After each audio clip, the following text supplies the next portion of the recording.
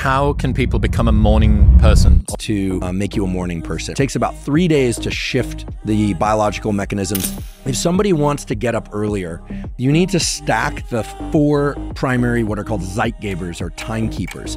So the number one Zeitgeber, the number one way to shift your circadian clock, which is this cluster of neurons that sits a few centimeters above the roof of your mouth, is to view bright light at a time when you want to be awake, AKA the morning. Okay, so that's why I say get outside, look at the sun, toward the sun, don't force yourself to stare at it, don't damage your eyes, blink as needed, no sunglasses, eyeglasses, corrective lenses, and contacts are absolutely fine, even if they have UV protection. For the second most powerful Zeitgeber is exercise or movement. While facing the sun, now you're starting to stack different Zeitgebers. And then caffeine and, in some cases, food. If you were to eat something first thing in the morning, that's part of the way you entrain your circadian clock to essentially wake you up earlier. And then the fourth one is a social rhythm.